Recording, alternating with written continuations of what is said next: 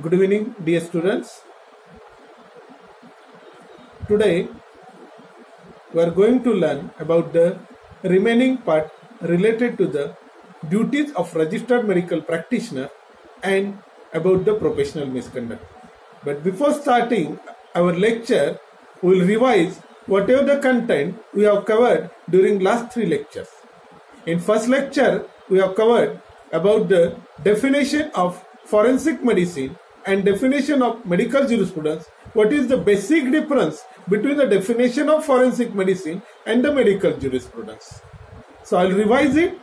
Forensic medicine is the application of scientific medical knowledge in court of law for administration of justice, and medical jurisprudence is the legal aspect of practice of medicine. So basic difference between the definition of forensic medicine and medical jurisprudence is the application of the scientific knowledge. In forensic medicine, scientific medical knowledge is applied where in a court of law, while in medical jurisprudence, legal knowledge is applied in medical practice. So that is the basic difference. So in first lecture, we have covered about the definition of the forensic medicine and medical jurisprudence, different acts related to the medical practice. Then we have seen the Constitution of State Medical Council of Maharashtra, Constitution of Medical Council of India, now called as National Medical Council. What are the functions of Medical Council of India? What are the functions of State Medical Council? Then in second lecture, we have covered out what are the rights of registered medical practitioner. In third lecture, we have covered some duties of the registered medical practitioner. So today, we will cover the remaining duties of the registered medical practitioner. As after completion of your internship, you will get the permanent registration number, and after the permanent registration number, you are called as a registered medical practitioner. So there are rights and duties of the registered medical practitioner.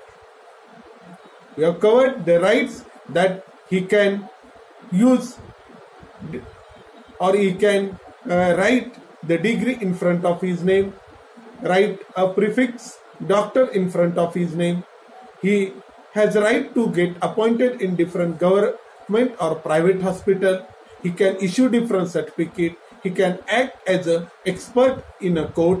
So these are different rights of a registered medical practitioner. Duties of the registered medical practitioner can be divided into 5 broad categories. Duties related in general, duties related to the patient, duties related in consultation, duties related to the doctors to each other, and duties related to the society. In the last lecture, we have covered about duties in general. In duties in general, we have covered what are the first and foremost thing that doctor should maintain a dignity of medical profession. He should be sober, modest, patient, prompt in delivering his duty, and skill in art of healing. I am repeating word skill in art of healing. Second, he should do a good medical practice. He should get registered to different medical societies like a physician society, Indian Medical Council, different societies he has to register according to his speciality. After that, he has to also do within 5 years 30 continuous medical education session. So he should update his knowledge. Also, he should keep records IPD, OPD perfect. Within 72 hours, he has to give that record to the patient. Next, general duty, that he should always give preference to the patient irrespective of the religion, politics and other things. So in general duty, that he should maintain dignity of medical profession.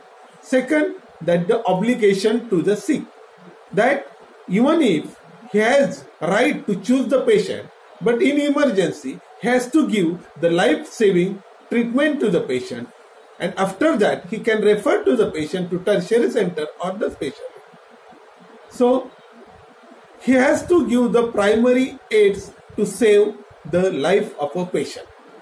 Second, he should tell properly what is the prognosis, what is the treatment he has to give, and when, if you want to refer the patient, all these things should be clearly told to the patient. Next, important duties of a doctor related to the consultation. So if the doctor feels that the patient needs the further specialty consultation, he can refer that patient to the consultant. But remember, for the consultation, he has to give the priority that the consultation must be for the benefit of the patient, not benefit of a doctor. Then in consultation, there should be the punctuality. During consultation, he finds that something, or he want to alter the treatment of a given prior doctor, he can alter that, but he should not discuss roughly in front of the patient. In consultation, after the consulting, he has to again refer the patient to the original doctor who has to send it. He should not take the charge of that patient. So during the consultation, all these minor things but plays important role during the practice. So he should do the consultation whenever required, and it should be only for the patient's benefit. So that is the important duties related to the consultation. Next is the important duty related to the conduct, or important duty related to the doctors in their sense. Means if the doctor want to seek himself a treatment of another doctor should also treat him as his family member. Second, he should follow all the etiquettes and the ethics. If any doctor has referred as a consultation, then he should not do any comments about the referring doctor, about the treatment. That should be remembered, and it's very important ethical point. It will, if you create some loose comments about the referring doctor, the patient will lose the trust about the referring doctor.